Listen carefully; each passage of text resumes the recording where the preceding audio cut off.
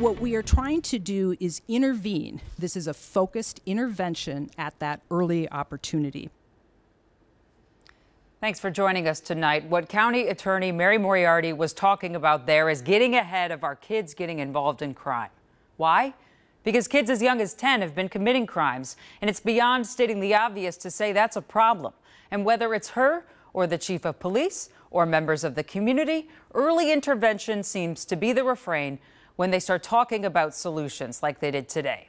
So this morning, the Hennepin County Attorney Office announced a new plan. They're going to work with local law enforcement to identify what they call high-risk young people. A social worker will contact the family about their child's concerning behavior and connect those families with resources that they're making available to them. And this plan will also speed up the time between charges being issued for a young person and a court date being set for those kids arrested and put in juvenile detention. Our children are screaming out for help. Our children are screaming, and at what point do we say enough is enough? There was also a gathering at the same time today. Parents and community activists saying the same thing the county attorney was saying. And those parents and community were saying, don't leave us out of the conversation. And they want the county attorney's plan to include some cultural competency as well. There's yet another person who was talking today, welcoming people being upset, people calling for an all-hands-on-deck approach to our young kids being involved in stealing cars and taking them on sometimes deadly joyrides. And that person was Minneapolis Police Chief Brian O'Hara.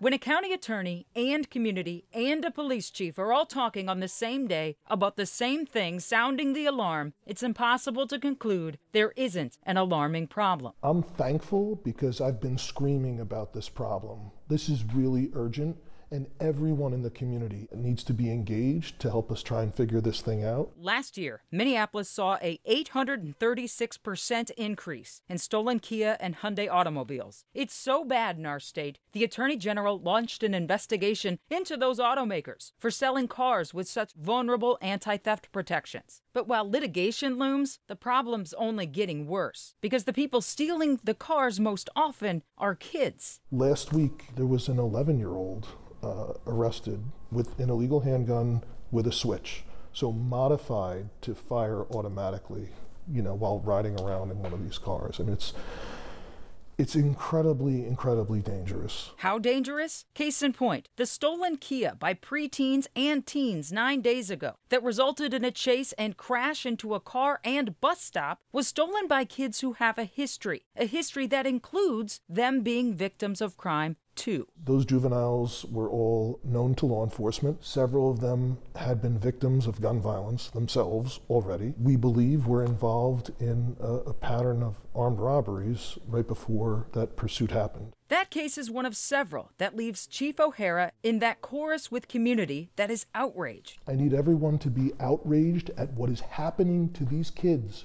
regardless of the police chasing them.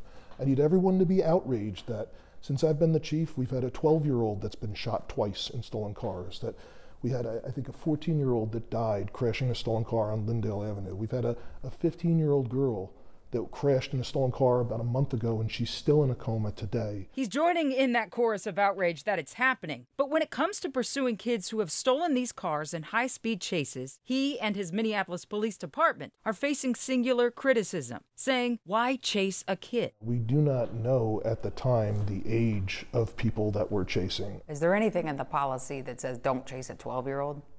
Well, I mean, the police might not necessarily know. And in fact, if we did know for sure who was in the car, then that would be a reason not to pursue and to try and, go to the court through a court process, seek charges that way. And when it comes to even talking about charges or courts, the ages of these kids matters. And O'Hara thinks that these ages, 11, 12, 13 years old, that has a lot to do with this continuing. Because kids that young, O'Hara thinks, either don't know or don't care about the consequences. Because the consequences so far have been minimal. I think a lot of these kids, particularly since they're younger than what we've seen in the past, don't have the same sense of consequence for their action that they should. And I think a lot of them just think that they're living in a video game. And I think we need to figure out how we're going to take the fun out of this. It's important to know that question, how to take the fun out of it, how to fix it, isn't just a question in the city of Minneapolis. It's a question in St. Paul. They have the same issues. Stolen Kia and Hyundais up 611%. In New York City, a 500% increase. In Atlanta, a 755% increase. A 767% increase in Chicago. And a 2,400% increase in Rochester, New York. 17 states suing these automakers. And in the vast majority of these stolen cars, in all of those cities, it's young teenagers.